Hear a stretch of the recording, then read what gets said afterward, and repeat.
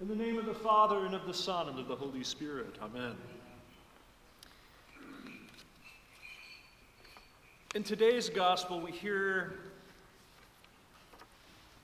a debate among the Pharisees, those famous lawyers from the Scripture,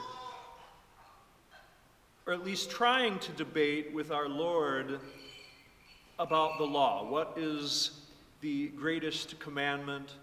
And, of course, the Lord says to love the Lord with all of our heart, with all of our strength, with all of our mind. And then, of course, he follows that with, and our neighbor as ourself. And then at the end of the passage, he tests the Pharisees and asks them a question. What do you think about the Christ, as we just heard? Whose son is he? David, and then the Lord makes the point that how does David in the Spirit call him Lord? And of course here the Lord is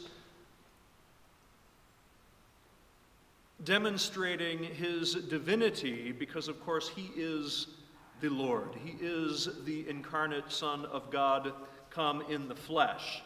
And as it says in the Scripture that no one can call Jesus Lord unless it be by the Holy Spirit. And David, way back, is calling the Christ Lord. He's calling a son of David down the years Lord. And he is the Lord. He is our Lord. And just like with the Pharisees today,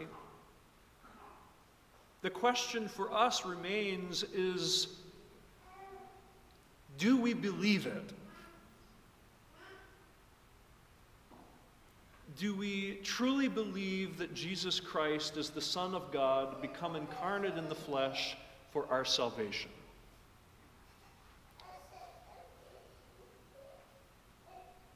And if we believe it, do we realize the immeasurable grace, the incomprehensible grace that has come into our midst? Do we contemplate on the incarnate Son of God present to us in his church? This is why our fathers have told us to study the Scriptures, for one thing, to come to the church to receive the body and blood of Christ, to hear the good news, and to meditate on these things. Not just intellectually understand them and say, yeah, I can sign off on that. I can sign off that, okay, Jesus was the Son of God, but is it a matter of faith that affects us, that causes us to act, that causes our lives to be transformed?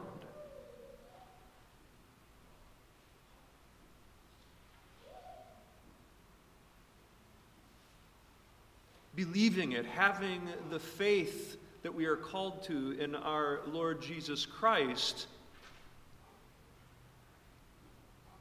What the Lord says is, what is the great commandment? To love. It matters to us. And if we do not believe, why would it matter? We would be concerned. And I'm preaching to the choir because I know all of you are faithful men and women and children.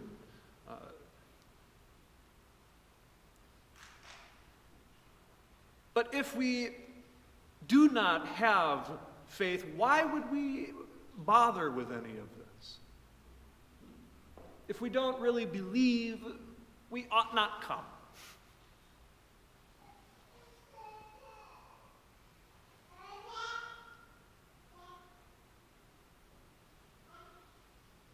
In Romans chapter 7, and this becomes part of the rub for Christians And throughout all generations, and including in this generation, and you've heard me speak about this before, Romans 7, we'll start with that. For the good that I want to do, I do not. But the evil which I do not want to do, that I do. And just speaking from personal experience, just like Paul did when he said this, I experience that every single day.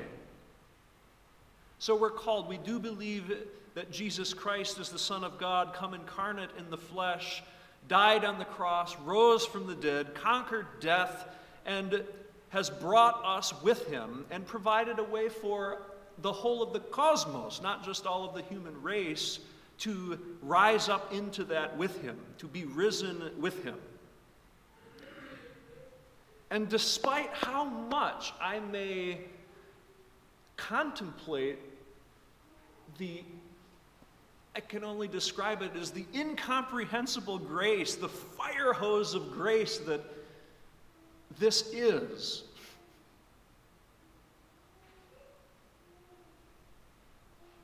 I still fall into what Paul says in Romans. We know what we ought to do. And again, this applies for me first. I know what I ought to do. Maybe you have experienced this as well. We know what we are called to do, especially as Orthodox Christians. I don't just mean morally, because there's the idea out there that, well, I'm a good person. I don't murder anyone. I'm not robbing banks, and I'm not beating people up or, whatever. I'm a good person. And the idea that that's good enough for God. And that's great, but it doesn't end there. We know what we are called to do, and that is, of course, we want to love our neighbor, which I guess we could say is manifested in being a good person, not going out and, again, robbing somebody, not doing ourselves harm. Love your neighbor as yourself. But the first great commandment is to love God with all your heart and all your soul and all your mind and all your strength and every ounce of your being, as though your life depended on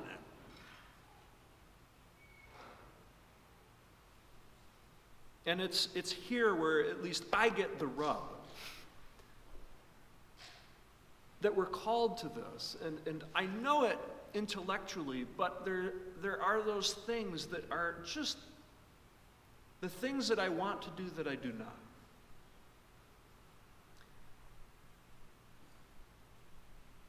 Be holy. To be holy. As in the scripture, it says, be holy for I am holy. And the spiritual medicines that reside in the church, believing that the church is truly Christ still present in the world, the God-man still present, and the abundant grace still flowing out into the creation through his gathering, through the church itself. Do I believe that? But again, another quote from the scripture, for I delight in the law of God after the inward man.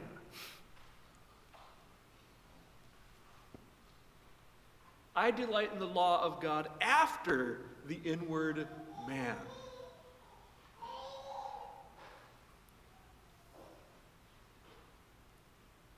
And thankfully, we have the sacraments. And again, do we truly understand what is occurring in the sacraments? When it comes to laying aside our sin, our passions, those things that we don't want to do but we do anyway, as has been revealed through the ages, accountability for those things is crucial, which is why we have, by the grace of God and in God's knowledge, the sacrament of forgiveness. When confession, we come, we confess those things that we don't want to do, but we do anyway. The harmful things, the sinful things. We name them, we put them out there, and because we do that, there's a sense of accountability.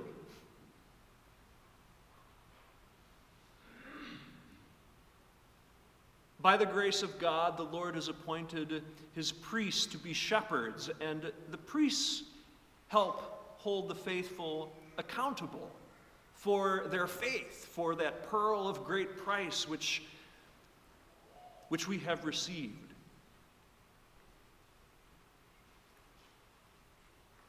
Like steel sharpens steel, I think there is also, and if you've seen the survey yet, the question about whether we hold one another accountable as members of the church.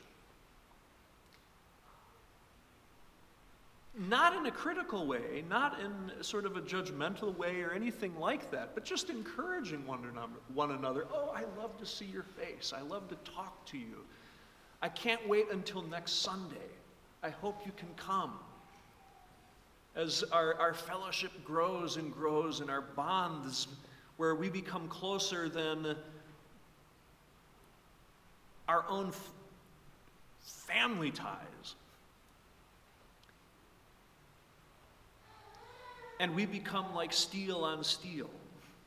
Remember, confession was public originally, where people would talk about their sins and their passions with one another. Well, abuses arose, and so now it's, the priest represents the congregation, and it occurs that way. I mean, for one, I'm thankful for that. But we can find victory by the grace of God over these things that we don't want to do, the sin in our life, those hurtful things, by seeking accountability before God. The solution is Christ. He is here and present, and we fly to him. Again, like we're suffocating and we're trying to get that breath. And when we flee into the church, we breathe freely. I hope nobody here has ever experienced a collapsed lung or something like that, or gasping for breath. Anybody with asthma will understand this. And finally, when that breath comes, it's beyond relief. And similarly, with our God.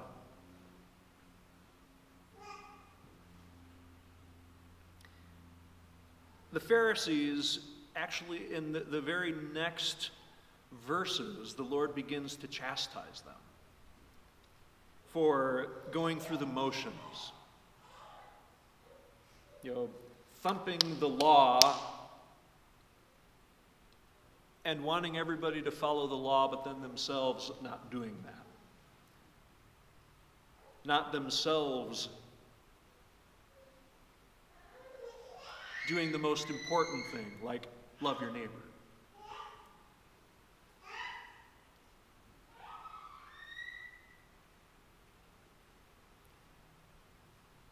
In addition to the finding victory over our passions, to accountability, to fleeing to the church, participating in the life of the church and fellowship, is also striving to remain sensitive, and I don't mean emotionally. To allow and to nurture our consciences. It could be argued that today there's, in the media and all of the stuff out there, that we are becoming desensitized to what is right and to what is wrong and to what is sin and what is not. I mean, some of the things on TV and in films these days are, the violence, and it's just crazy.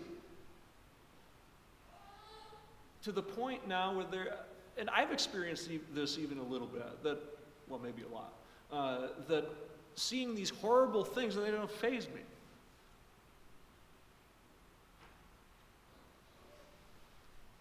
We want to nurture a sensitivity of conscience. And this comes, of course, by not being easily offended. If somebody points out a fault, and that it may be a sin, judgment or whatnot, but somebody does that, we're humble, we don't let that offend. We allow our consciences to be sensitive. And primarily sensitive to our heart's greatest, inmost desire. And the question then is it the world or is it Christ? Is it God? And brothers and sisters, I'm here to tell you that you've heard of the God-shaped hole and sort of filling it with, well, that's truth. The inmost desire of every human being is union with the living God and to experience the bliss that we can't put into words from communion with the living God. We've heard it proclaimed. These are the promises from our Lord to have eternal life in heaven, the kingdom. And we can't wrap our minds around the bliss and the grace and that will be. It's beyond words or expression. That is our inmost desire.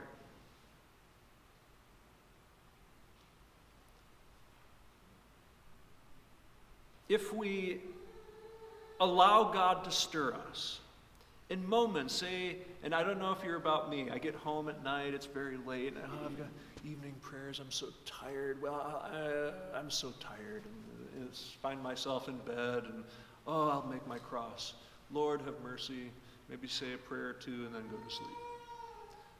Other times, I may be tired, and I come in, and I'm doing the same thing, and my conscience is pricked.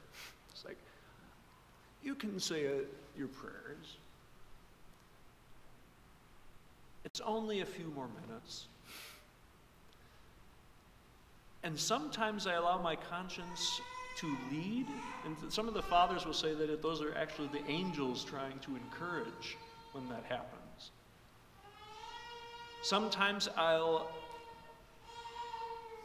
obey my conscience, or the angel, if you will. And sometimes I won't. But this is what I'm talking about in terms of sensitivity, that we pay attention when this happens, that we receive them as graces coming into our lives, because, again, we're so active that we disregard so many things coming at us that we disregard, perhaps, at least I know I do, some of the grace of God that's coming at me to encourage me to do the things that I want to do, and to disregard those things which I know I ought not do.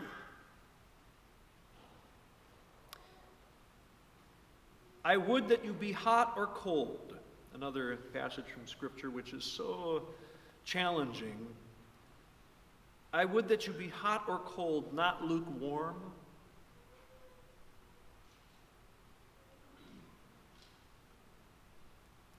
So on this day, as we contemplate how do we engage in the spiritual life in a concrete fashion, how do we proclaim the Lord to be the Lord from before the ages? How do we know Him? How do we walk the path that He has laid out before us that leads to Him deeper and deeper? By living the life in his body that which we are. With God, all things are possible. I once resolved, before you become a monk, there's at least a 3-year period of testing your vocation. And even before that, I resolved that no matter what happens in my life, and this can be very difficult, and it's not just for monks, but to have resolution that no matter what happens in my life, I'm not going to leave Christ. I'm going to remain in the Holy Orthodox Church, no matter what happens. I might be the most lukewarm person on the planet, but I am going to remain in the crucible where, despite me, the Lord can transform all of us if we have but just the faith of a mustard seed. He will multiply the loaves in our lives. Let us remain faithful. Let us truly embrace and live lives as Christians who experience Christ in our midst at every moment. Christ is in our midst, together with the Father and the Holy Spirit. Amen.